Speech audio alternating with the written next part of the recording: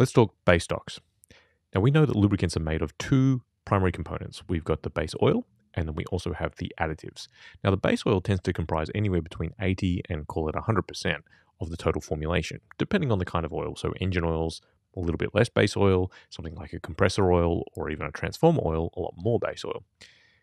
Now, to distinguish between base oil and base stock, there's not really a definition there, but I'm going to use base oil to mean what goes into a finished lubricant and base stock as being the components that make up that base oil.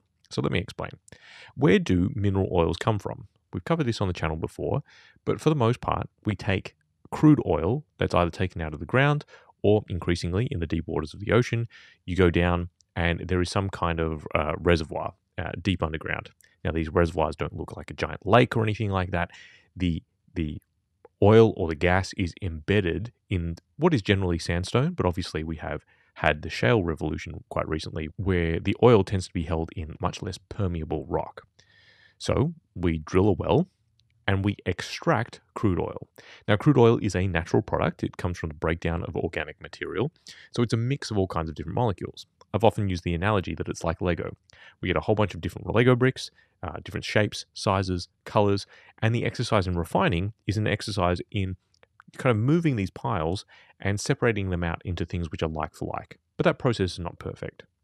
Now, broadly speaking, what are the kinds of Lego blocks that we're looking for? We've got paraffins, aromatics, and naphthenes. These are three very broad groupings for all of the molecules that are in a barrel of crude oil. Paraffins look like straight chains, aromatics have benzene rings, and naphthenes also have ring structures as well. Now, again, broadly speaking, the aromatics are toxic or carcinogenic, and so we want to remove them as much as possible. As we move from a group 1 oil to a group 2 oil to a group 3 oil, we are slowly making that base oil more paraffinic. And eventually, when you get to group 4 PAOs, they are almost purely paraffinic. Now, this kind of triangle also ignores the fact that there are some naphthenic base oils that are derived from naphthenic crudes. They have a lot more ring structures. They tend to have much lower VI, but much higher solvency. Now, our definition of mineral versus synthetic has been a little bit muddied, right? So, as we've covered on this channel before, there was a legal case between Mobil and Castrol, which really decided what could be called synthetic versus what could be called mineral. The upshot was Mobil lost, Castrol won, and now group 3s, which are highly refined mineral oils, can be called synthetic, and therefore synthetic is more of a performance term than it is kind of like a point of origin.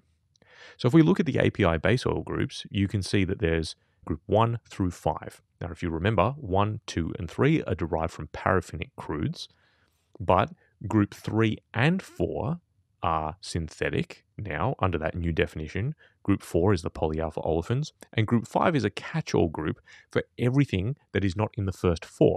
So that comprises vegetable oils, silicons, naphthenic base oils, as well as alkylated naphthalenes, esters, polyalkylene glycols, basically anything that you can dream up.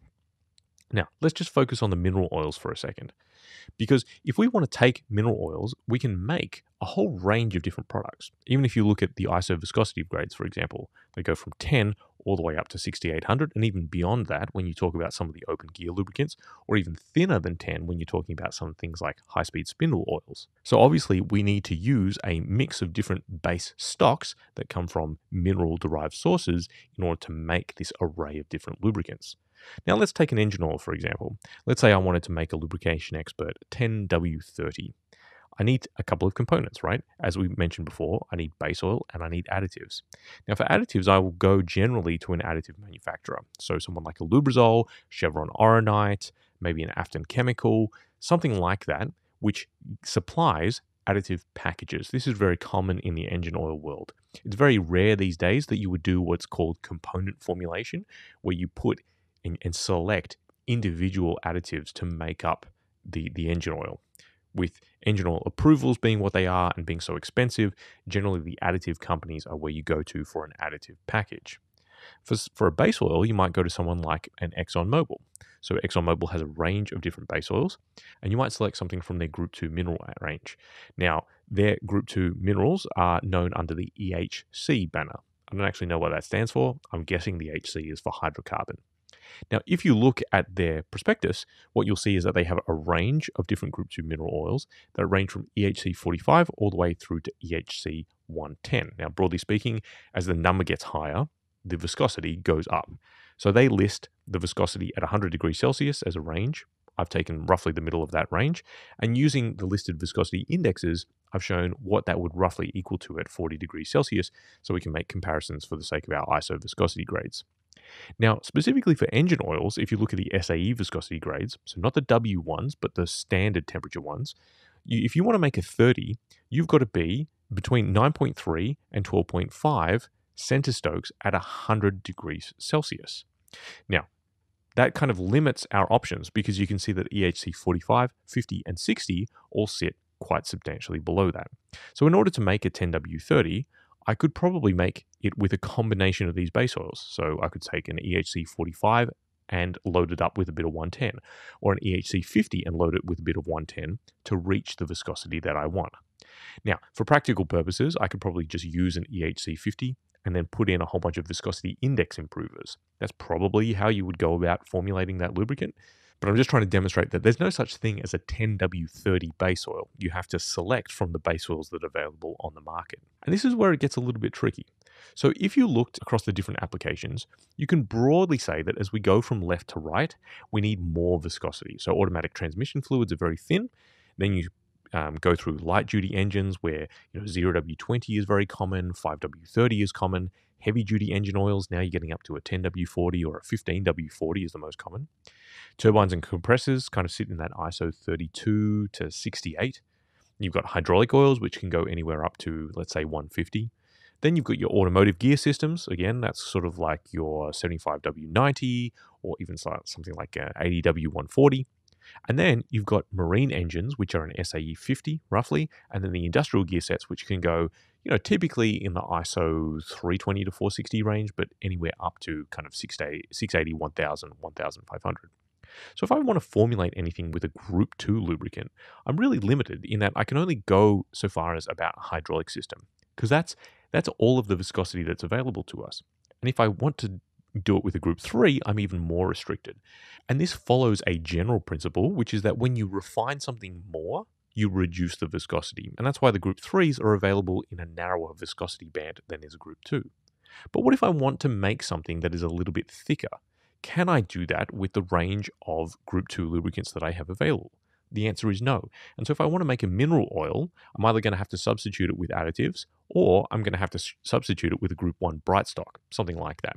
So again, as we talked about, the principle is if you refine something more, it tends to get lower in viscosity. So Group 1s, being the least refined, tend to be available in higher viscosities. And that's why the bright stocks are such an important component of the base stock market, because it enables us to make higher viscosity fluids with relatively cheap mineral bases. Now, the other alternative is I could use a synthetic. So as we talked about, Group 4 is the polyalpha olefins, and these are available in a very broad range of different viscosities. Now, the reason for that is that, going back to our Lego analogy, synthetic lubricants are like if I took the same Lego brick and then I stacked them on top of each other to make something bigger. Now, if I just let the reaction go on longer, what I can create is longer molecular chains. Longer molecules generally equals more viscosity.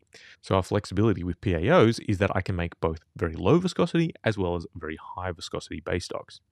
Now, let's say I want to make something bio-based. The vegetable oils are available in a very narrow viscosity band as well. And this is because Mother Nature tends to like making carbon chains that are sort of like in the 16 to 18 carbon chain range. And of course, the length of a carbon chain is typically going to determine its viscosity. Now, we can polymerize these vegetable oils together to make longer carbon chains, but then you're not really calling it a vegetable oil, right? Because you've kind of synthesized the molecule. And in fact, that's what we do with some of this synthetic ester type lubricant. Now, one thing to note is that the mineral oils and the synthetic oils actually come from different parts of the value chain. That is to say, the minerals generally come from refining, where you would also produce things like fuels, as well as something like bitumen, jet fuel, diesel, all of that kind of stuff. Whereas the synthetics tend to come from the petrochemical industry. So that sort of makes sense, right? With the mineral oils, we're taking crude oil and refining it. But with petrochemicals, we're taking smaller molecules like let's say, ethylene, and we are building them up to create a larger molecule. Now, there is, of course, a third value chain, which I've kind of ignored, which is the LNG value chain, where you can get the Group 3 pluses, that is to say, the GTL liquids. Now, when you actually look across some of the base stock suppliers, what you'll find is that they don't tend to be able to offer the complete range of different base stocks that are on the market. So take Chevron, for example. Chevron has a family of both Group 2 and Group 3 base stocks. Now, they would argue Group 2 plus, Group 3 plus, but I'm not going to split hairs here. Now, you might think, well, hold up. I know that Chevron has synthetic base stocks. They sell PAOs. They kind of do, but it's Chevron Phillips Chemical, right? They're the ones that are actually selling the PAO. Now, if you look at someone like Shell, they're most famous for the GTL product, right? So that's something that they offer.